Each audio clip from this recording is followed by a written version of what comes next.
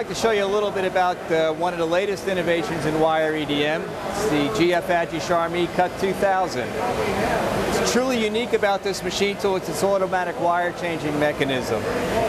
This allows us to go ahead and change wires, so we can rough out with one diameter wire, finish with another diameter wire.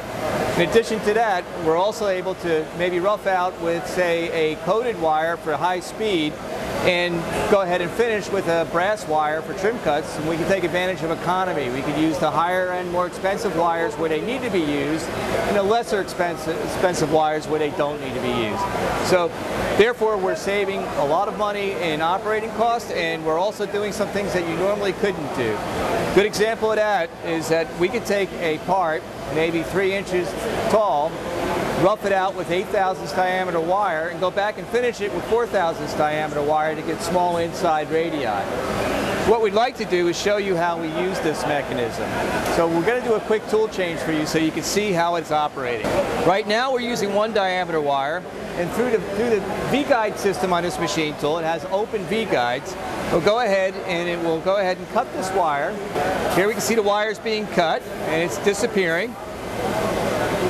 Then what happens is that the brake mechanism, which is pretty much an integral component of the wire spool in the back of the machine, will move away. The next brake component will come in, and a new diameter wire or a new type of wire will go ahead and thread itself into the workpiece, into the lower guide system.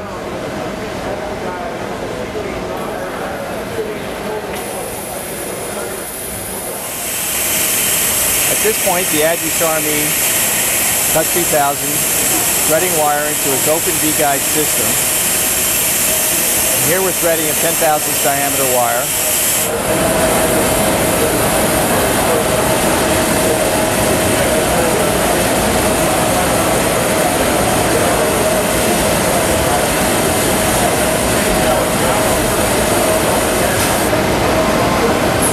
At this point, we would be ready to go in and rough out or finish a part.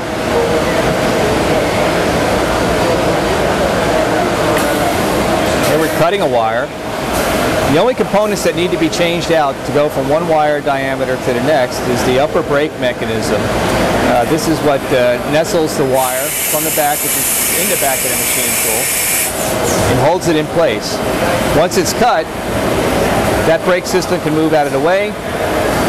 The second brake system can come into play, and the next diameter wire can be thread. And once this is completed, we're ready to go back into the same job, only with a different diameter or a different type of wire. This can only be done on a system that has an open set of V-guides, so we can use 2 different diameters at the same time. Now we have the wire threaded, we can go back and we can trim out with a smaller diameter wire. So this system, fully automated, able to be added as a variant onto the machine tool, and it will open up opportunities that just aren't available right now in the EDM world. Truly a revolutionary device.